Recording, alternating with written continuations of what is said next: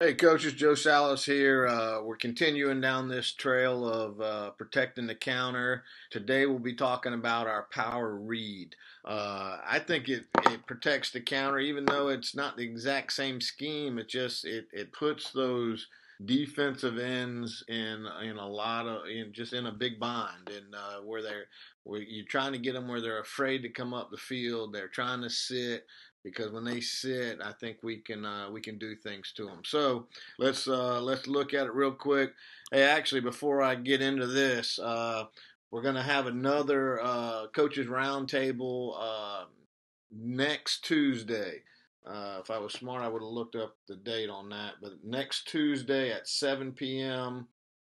Uh, that is the 21st. Next Tuesday, the 21st at 7 p.m. We'll put it out on Zoom, so everyone's invited. It's free, of course, and I've got some good coaches that are going to come in. It's another one on everything but X's and O's. So it's going to be a good one. The last one was fantastic. I came up with 5 ideas myself that I'm stealing. So 15-minute presentations and then a Q&A at the end. We usually go about 2 hours, so it's a good time and it's a great learning tool. And like I said, got some good coaches from North Carolina, from Georgia, and possibly from South Carolina. All right, so let's look at this power read. One of those again, should have called it a bunch more. Ran it 16 times, 7.5 average. Ran it to the left 12 times for 8.5 average, and to the right 4 times for a 4.5 average. Our 3 long plays, we had one pop for 42, 13, and 13. Ran it out of slot left, slot right, and 2x2. So let's go ahead and look at the cut-ups real quick.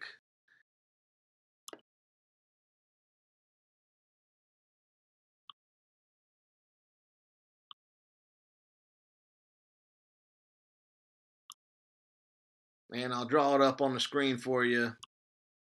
All right, so the blocking is just regular power. I think everyone's familiar with how power read works. So the center would block back, the guard would block down, the tackle would run his track, looking to double team, and then catching the backside backer. The backside guard is going to pull, and he's going to pull for front side guard backer, and then the backside tackle is going to do the little hitch deal. We do it. I know some people do it out of off a jet sweep action, but we pitch our jet, so it's not a good deal for us off of jet sweep action. But if you got a tailback with some speed, all we're doing is we're reading this defensive end, the play side defensive end. Because it's an outside play, receivers will come up and they'll be blocking. And right now, this actually would have been a good set for a bubble because we got 3-on-2. Sometimes we will crack the box if there's a backer inside that's giving us trouble. The running back runs a sweep path, and the quarterback again has 2 hops to decide whether he's going to run the power himself or he's going to hand it for the easy one around the corner.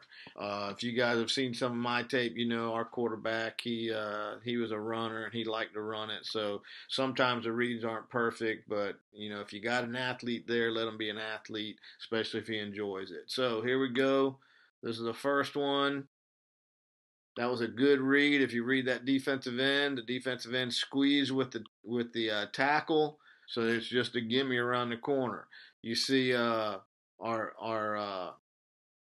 Y there kind of got befuddled because the inside backer blitzed right there. But you know the deal. If they blitz on this, it's pretty much a guaranteed big play. If we had just a little bit of blocking out there on the edge, we would have gone even farther. But that was a gain of 13 on just a simple handed off play.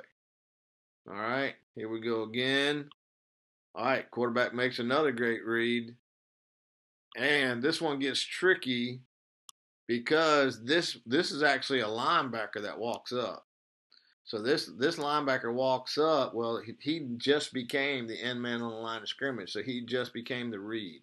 So quarterback does a good job. He goes up the field after the tailback. Quarterback sticks his foot in the ground and gain of 42.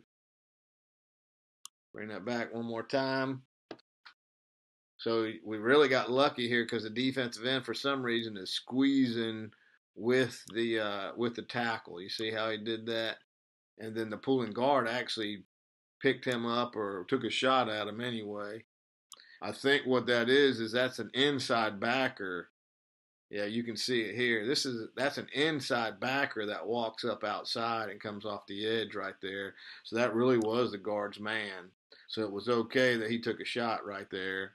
And like I said, if you got an athlete, turns out to be a good play for you just with a little bit of read. All right.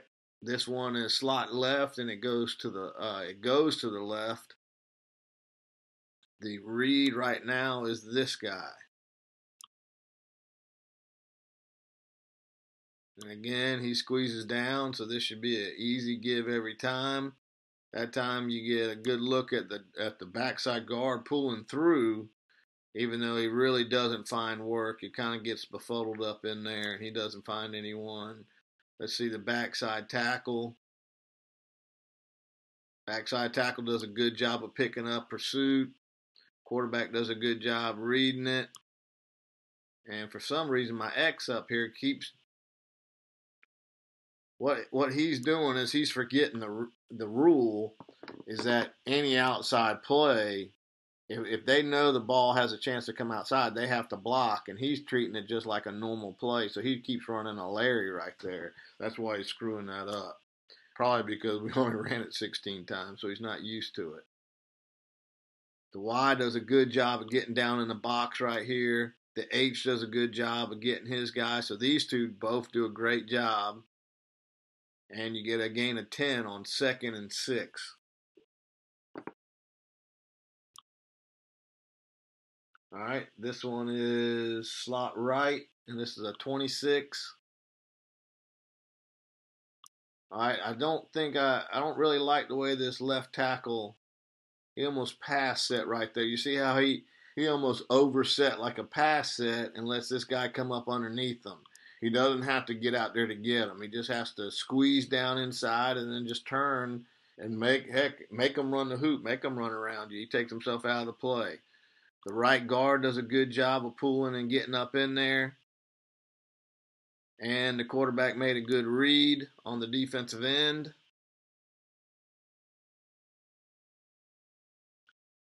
H starts out doing a good job of coming down into the box, but he kind of got confused there at the end. Let's see if the Y does a good job with his. Z and Y do a pretty good job getting a piece, at least getting a piece. So that was a gain of 13. Let me see what that was. That was 3rd and 9, and that's a gain of 13. So that's a pretty dang good play. All right, here we go. Slot left. This is 4th and 5, and I think this was a nut cutter of a drive right here. So 4th and 5, and we run it. They did that deal again where they looks like they walked that inside backer up on the outside, so he became the read. So this is actually an inside backer who walked up outside, but he becomes a read. Let's see what it does. H at least got a piece of them. X is still screwing it up.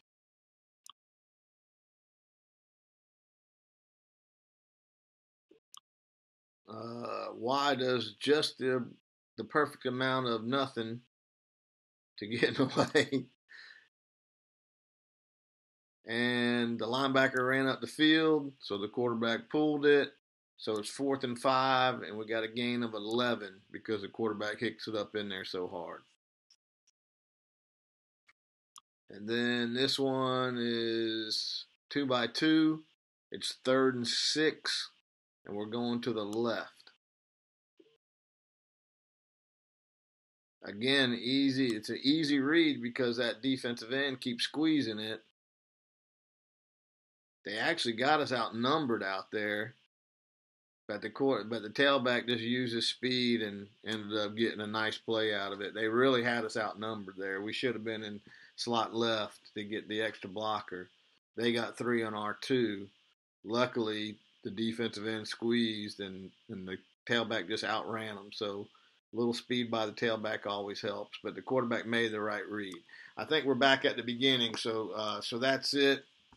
It was a good play, and I just think it fits in really good with our counter. Just because you're trying to mess with those defensive ends and put them in a no-win situation, make them double think everything that they've got to get done that night.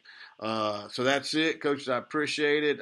Please, when I'm looking at the analytics on the channel, still got about half the people watching videos aren't subscribed. So please subscribe. I've got a goal. I wanna get to 5,000, and I need you. So help me out. Hit subscribe and hit the bell, and that way you'll know.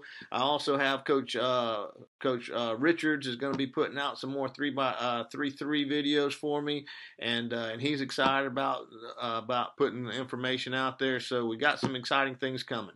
Thank you, coaches.